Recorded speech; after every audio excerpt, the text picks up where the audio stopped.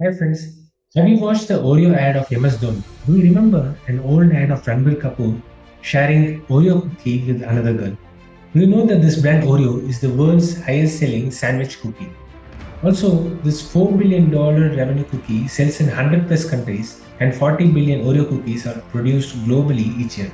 To give you a better understanding, if you arrange these Oreo cookies produced in a year, it can circle the earth 5 times it seems. This cookie has existed for more than 110 years now, and it comes in many varieties and sold in multiple countries. But do you also know that a similar biscuit existed 4 years before Oreo was born? This other brand Hydrox produced a similar cookie way back in 1908, while Oreo just started 4 years later in 1912. While there are many factors which crafted the success story of Oreo, like unique product design, smart pricing strategy, multiple variants to suit customer palette in multiple countries, multiple marketing strategies. What is the most important marketing strategy that Oreo is remembered for? Which marketing campaign has won the hearts of consumers and stayed relevant for at least 100 years? Before we look at the answer, please take a moment and subscribe my YouTube channel and share it to your friends. Going back to answer the question on the most successful marketing strategy of Oreo, it is called ritual marketing. I'll give you a simple example to drive home the point. In your home or in your neighborhood, you will find a middle-aged person who is in 40s or 50s doing puja regularly. You might have noticed him do it every day without fail, exactly at the same time. Even if some urgent situation comes up, he'll be reluctant to give up his practice and he will try to prepone or reschedule it. If you have noticed him during his puja practice, he might be doing it with utmost seriousness and might not want to be disturbed. This type of behavior, repeated regularly with seriousness and intensity, is called as ritual. Basically, rituals are more meaningful and have real sense of purpose for the person doing it.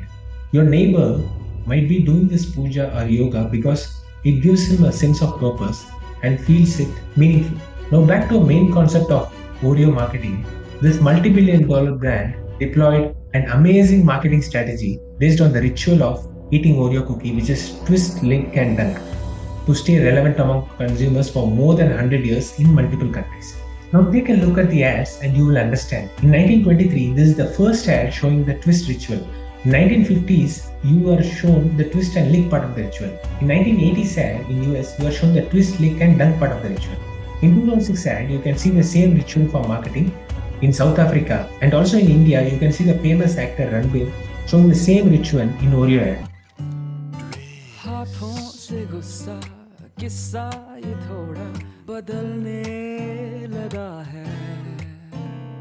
Now to give you the status on how the ad performed, 50% of Oreo consumers prefer to twist the cookies open before eating or dunking them in milk. This shows the amazing power of ritual marketing and its ability to influence millions of customers in consuming Oreo cookie. There are three main reasons why ritual marketing works among consumers based on research articles. Firstly, it brings a deep sense of personal involvement while performing the ritual. Since you get deeply involved while twisting, licking, and then eating the cookie, you start to believe the cookie has more value and you'll be willing to pay more for the cookie. Secondly, rituals make you like the product more.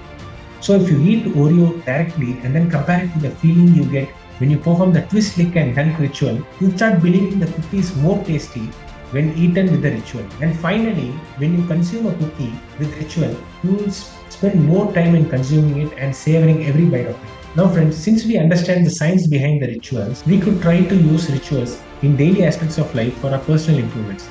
Also, as you have just seen, you need not have to really like the activity of what you want to do in daily life. Just repetition of the activity with seriousness can change the way you perceive your daily activity and will convince you to like it more. Simple activities like mindful reading for 10 minutes, mindful meditation for 15 minutes, repeated every day can make wonderful positive impacts in your life, and your perception on daily activities will change drastically. As missile man of India, Dr. APJ Abdul Kalam once said, "You cannot change your future, but you can change your habits, and surely your habits will change your future." That's it for today, guys. I have shared the links which I used to prepare this marketing case study in description.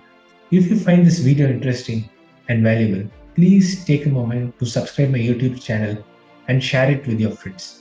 Small actions like this will motivate me in creating more interesting videos for sharing it with all of you. I will meet you again with another insightful video. Until then, bye bye.